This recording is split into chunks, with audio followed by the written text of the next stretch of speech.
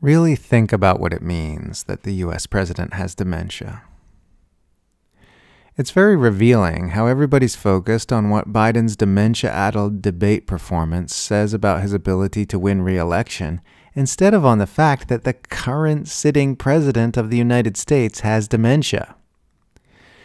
If you were lucky enough to have missed the debate, Biden was so confused and zoned out that not only did CNN's audience overwhelmingly say Trump won while the word dementia was sent trending on Twitter, but it was also uniformly acknowledged to have been a horrifying catastrophe by Democratic Party operatives and liberal media pundits, who are now widely suggesting that the president should withdraw from the race.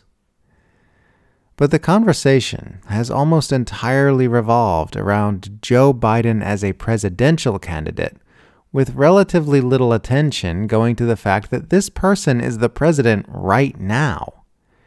Everyone's talking about whether Biden can assure American voters that he has what it takes to be president, and nobody seems all that concerned about the fact that he is already president and will remain so for half a year. What this suggests is that people already kind of know on some level that the President of the United States doesn't really run the United States, but are still mentally compartmentalized away from this reality enough to care who wins the presidential election. If people really believed the president runs the country, they'd be freaking out that Biden, in his demented haze, might order an attack on the Soviet Union, or nuke Libya to kill Muammar Gaddafi or something. They're not worried that this will happen because they know their government is actually being run by unelected empire managers from behind the scenes, and that Biden is just the official face on the operation. So in order to hold their mainstream worldview together, liberals are simultaneously straddling the two completely contradictory concepts that A, it doesn't matter who the president is because the country is actually run by unelected empire managers, and B, that Biden's debate performance was very concerning because it means Trump will become president. If they let go of A, then they're no longer in the mainstream worldview where their country works how they were taught it works in school. And if they let go of B, then they're no longer in the mainstream worldview where presidential elections are super duper important and all their country's problems are the result of Americans voting incorrectly.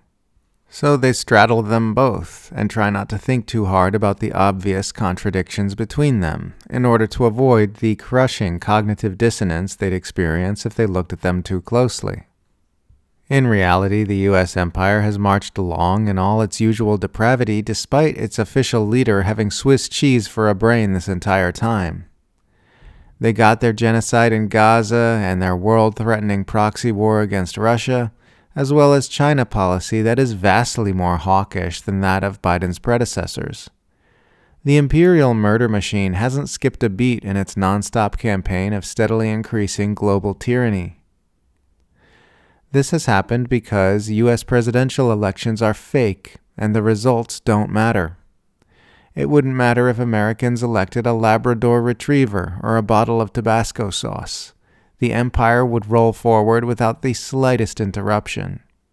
The wars would continue, the economic injustice would continue, the surging authoritarianism would continue, the oligarchy and corruption would continue, the ecocidal capitalism would continue, the imperialist extraction would continue.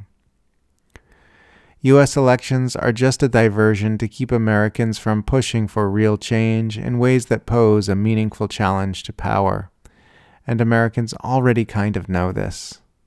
The sooner they stop compartmentalizing away from this fact they're already dimly aware of and face reality, the sooner they can start bringing health to both their nation and the world.